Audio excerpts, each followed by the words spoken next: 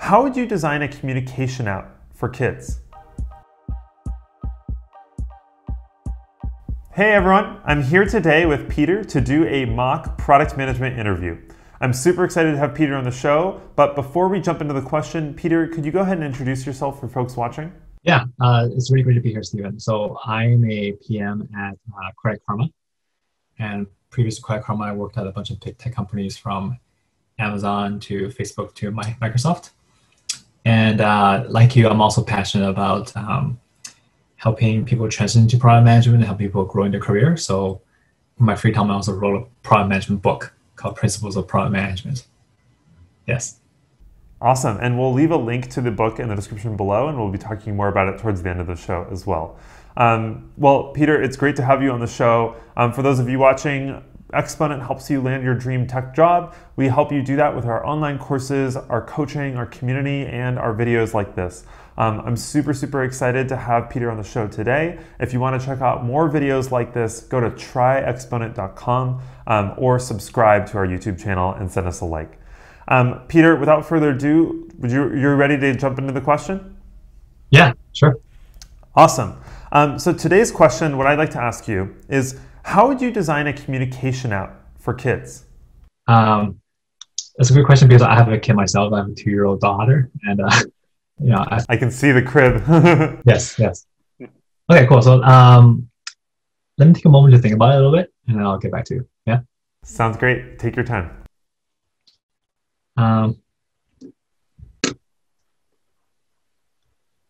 Cool. So how I like to kind of approach these problems is like, you want to start with what the customer problem is, right? And then after we kind of agree on the customer problem we want to solve, we can look at is there any kind of existing solutions that are solving the problem, and try to summarize that by saying like, what is the most important customer benefit that we're trying to deliver? Then we can move on from the understand the problem space to actually identifying a solution. And the identified solution, we can walk through the user journey that people have in terms of like, kids communicating with each other.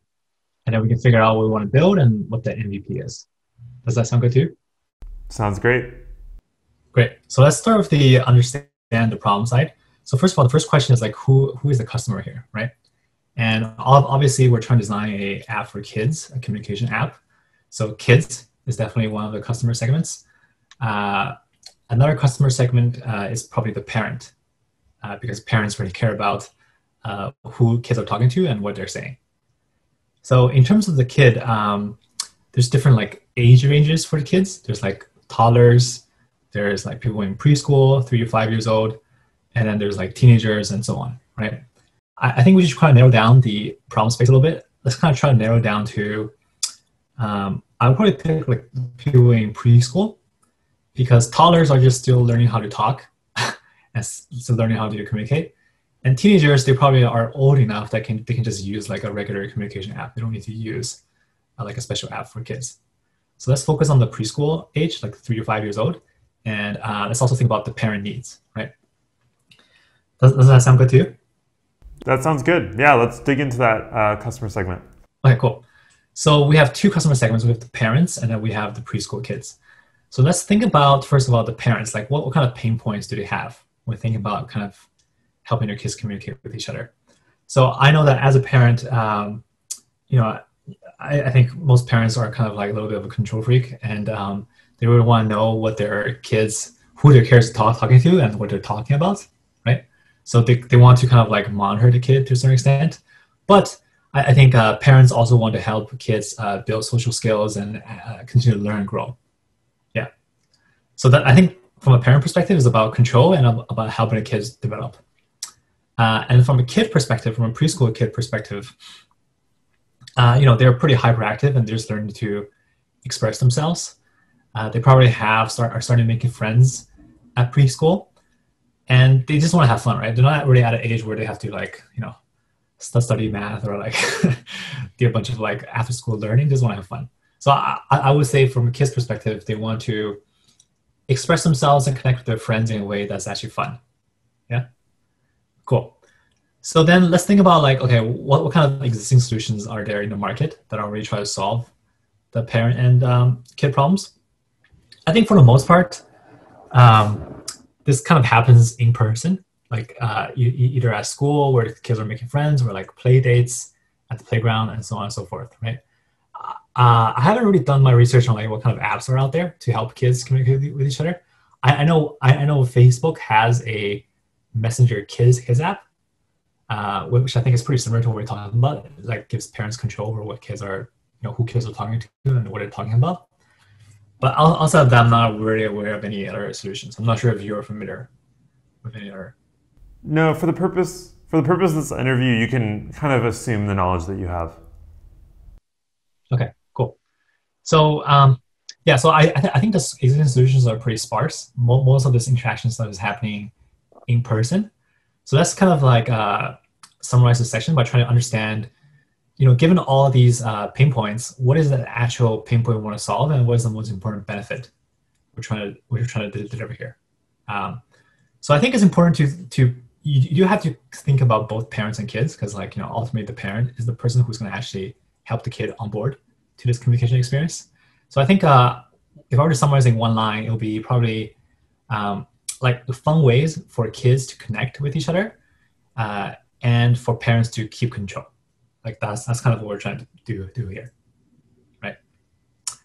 Cool. So let's think about, so given that kind of like benefit statement, let's think about what the solution space could look like.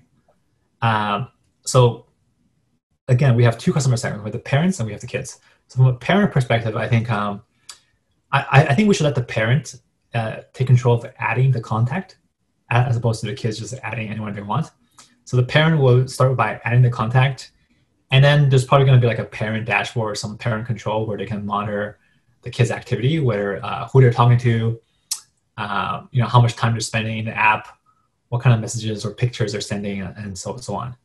And probably they also want to be able to block contacts, or like have some sort of a block mechanism, right? So parent is like add contact, monitor activity, and be able to kind of block. I think those are kind of the three things the parent wants to do. And then from a kid perspective, if they open this app, they probably want to see a list of the contacts they have. Probably like tap on one of the contacts or tap on one of the friends, and have some sort of a interaction that is like a fun and positive experience. And I think the real interesting part of this problem is how do kids interact with each other, right? So they can interact with each other by kind of just like sending a bunch of text messages, stickers, or like pictures and so on, or they can just make a bunch of like phone calls and video calls.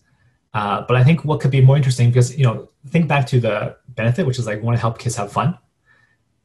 So like one idea could be like they can add a face filter for themselves and start making animal sounds to talk to each other, or like add a background. They can read a story together, or like listen to a story that could either be read automatically or even read by the parent. And I think the last idea I have is just like play some sort of game together, right? Whether it's like playing Pictionary together, or like I don't know, identifying animals, or like doing simple math problems. Some sort of game that makes the interaction like fun and also like kind of structured, if that makes sense. Yeah. So those are some ideas. And in terms of like what we want to do in terms of like MVP, like I think this app needs to differentiate itself from like just a regular like Facebook Messenger or like a communication app. So I think we do need to build the basics around like then the parent add the contact and monitor activity, and then the kid send text messages or like stickers to each other.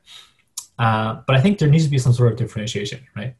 So I think in terms of differentiation, we should pick one idea, and between like applying a filter, impersonating an animal, reading a story together, or playing a game together. Let's kind of like pick out one idea that we think the kids would be very interesting, and we can continue to build and expand from that. So I think between those three ideas, thinking about my daughter and thinking about kids, I think their entire day spent at preschool is like spent playing games to a certain extent. And, they maybe just spend like, some time reading a story and like trying to impersonate an animal, but that's almost like a game too. So I would want to try to build some basic games that they can play in this app, in addition to being able to kind of like, send text messages and so on to each other. Yeah.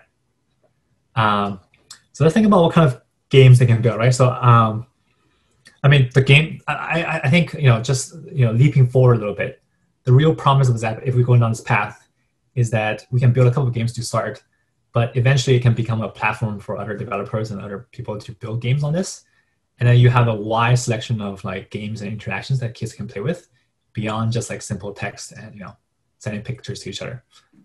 To start, I think we can start with some simple games like drawing or like um, being the first to identify what animal is, or like 20 questions, or like some sort of simple game that kind of like lets them interact with each other. And then we can, so the MVP, to summarize, is like a parent dashboard where they can add contacts and monitor activity. A basic communication stuff around like sending text, maybe stickers and so on. And then like one or two games that kids can play with each other. And then that'll probably become like the main draw of that, because that's like differentiated and different from what's available in the market. Yeah. Sorry, I talked a lot, but yeah. No, that's great. I'm curious. So we're sort of positioning ourselves more towards a gaming platform. The original prompt is around communication, so I'm curious, how do you plan on bringing the communication in with the gaming experience? And then also, I mean, would be curious to hear a little bit of how you think about the control aspects for like, what does the parent see exactly? So you can go in either direction. Also, feel free to, I don't want to derail your current line of thinking, but would love to hear on both points at some point. So I would think of playing games as structured communication as opposed to just like playing games, right? Because I think kids, in the 3 to 5 year age range, they have like pretty short attention spans. And if you don't like structure communication in around a topic that they're interested in, like animals or like drawing, they will lose attention very quickly, and they will not be able to kind of like continue talking to each other. And also, a structured communication also helps them learn about particular things, which the parent wants, right? Going back to the need.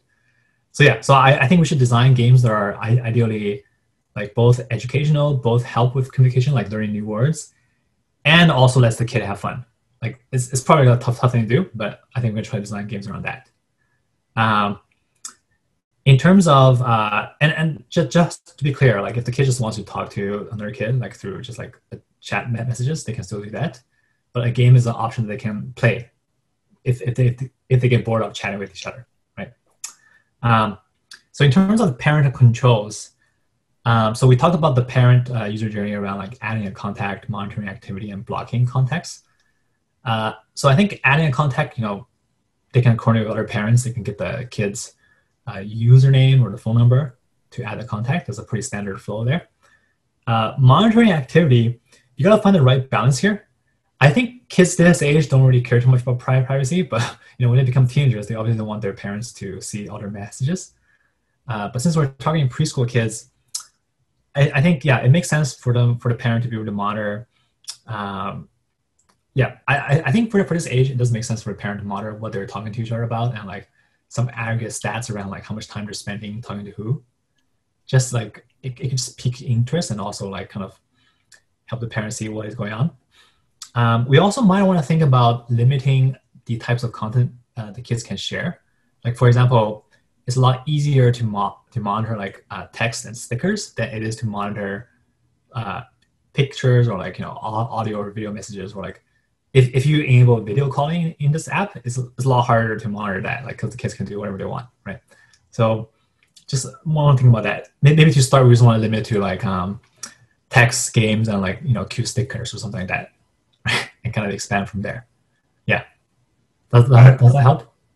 Yeah, that helps clarify. I'm also curious to hear a little bit more about like, how do you imagine the kid to interact with this device? Like, is it something that our parent gives them, for a certain amount of time? Like, what do you imagine to be like the user story or the user journey there for this experience?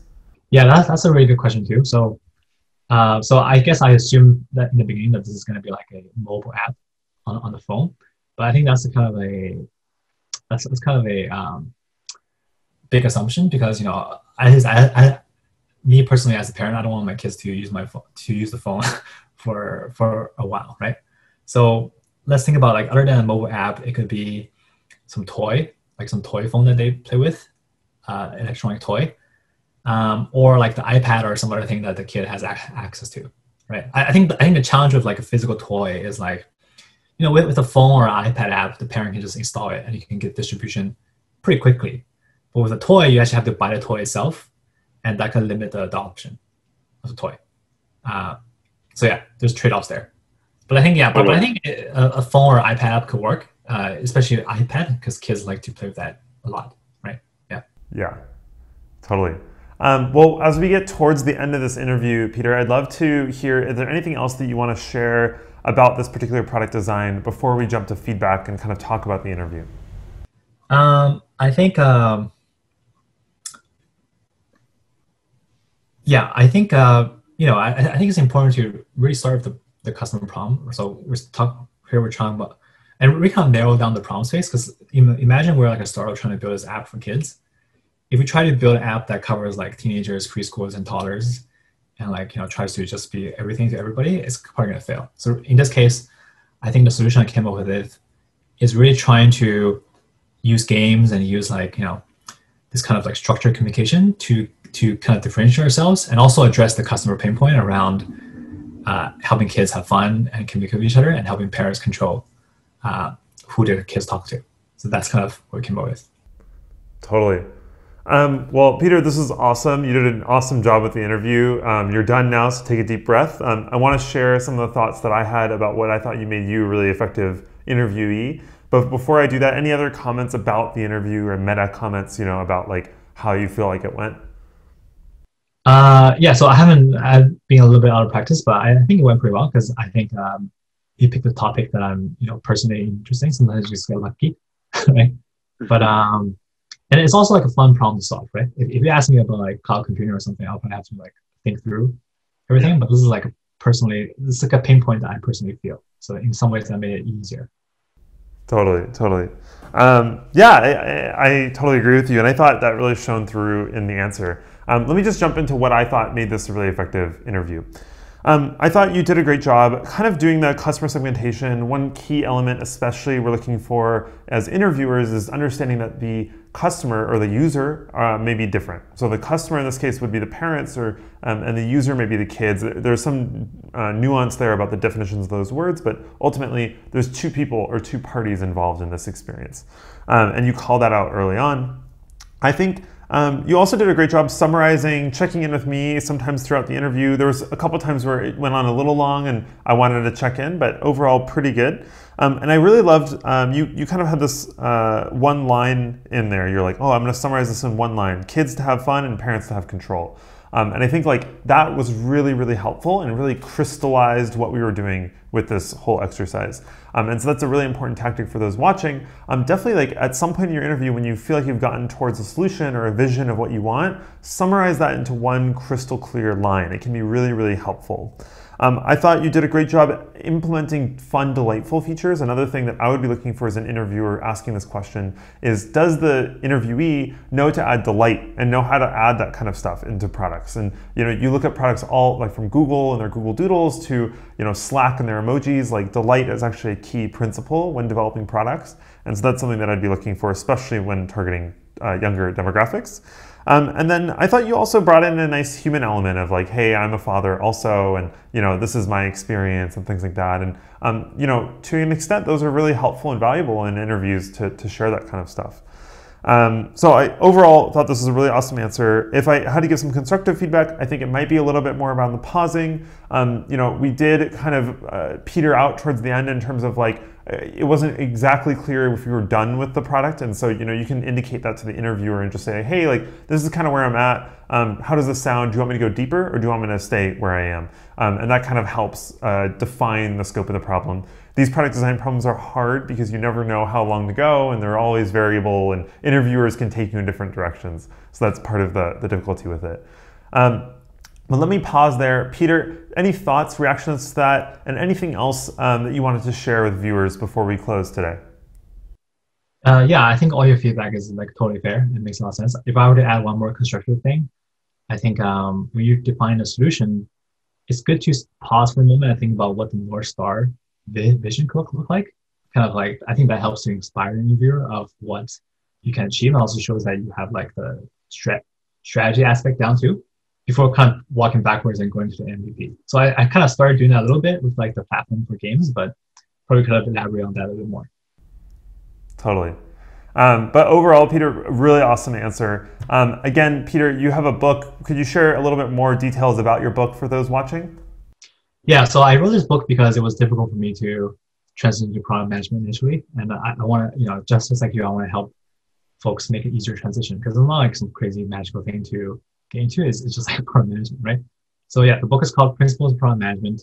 It has 3 sections. One is about principles to follow to kind of be a good product manager. Second one is about like the product development process, like understand the problem, identify a solution, and so on.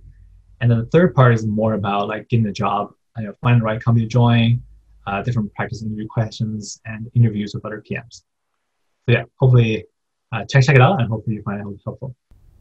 Awesome. Well, Peter, thank you so much for being on the show. For those watching, the book link will be in the description below, as well as some other resources and links. Again, this is an Exponent mock interview. We have more of these on our YouTube channel. Do please subscribe and like this video if this was helpful to you. It means a lot to us. And you can check out more resources to help break into product management roles as well as other tech roles at tryexponent.com. Thanks again, Peter, for such an awesome mock interview. And to those of you watching, good luck on your upcoming interview.